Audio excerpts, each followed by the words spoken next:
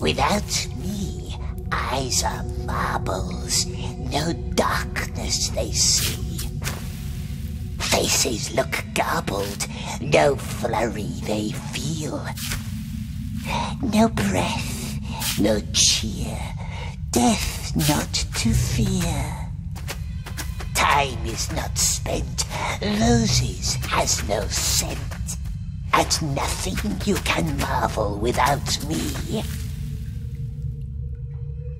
But it wasn't roses, my precious, not roses. Lilies. Not lilies, not roses. Which one was it, precious?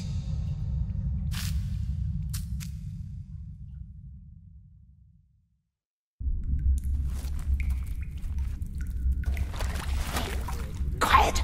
Someone's coming. A man with a stick and a hat and a cage upon his back. We may provide you with a car. There is no hope for him, I fear. The creature is lost.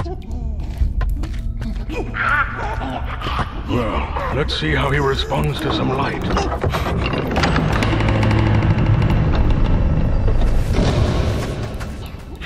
Someone tortured him, long before the Dunadan found him.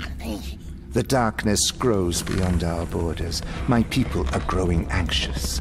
We cannot let this evil linger among us on Earth. We believe that he went to Mordor. That's what I feared.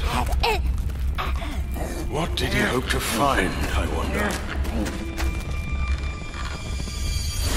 Leave us. I want to hear what he has to say.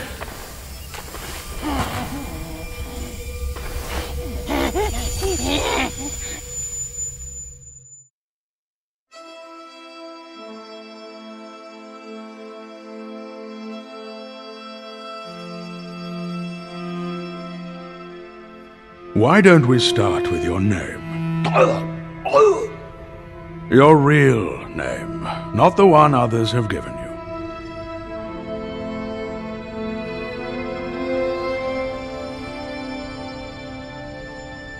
Very well. Let us try someone else's name. Bilbo Baggins. Yes, you remember him. He found you more than 60 years ago, deep underneath the roots of the Misty Mountains. He took something from you. A ring. My precious.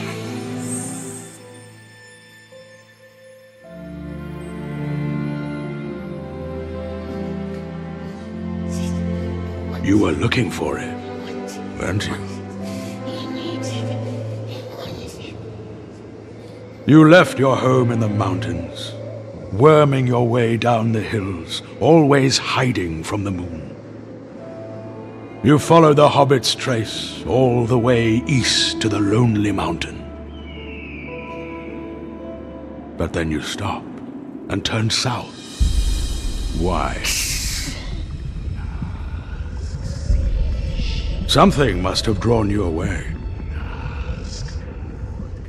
A voice calling you to the land of shadow. Leave us alone! Whispering your name in your dreams. Not listening.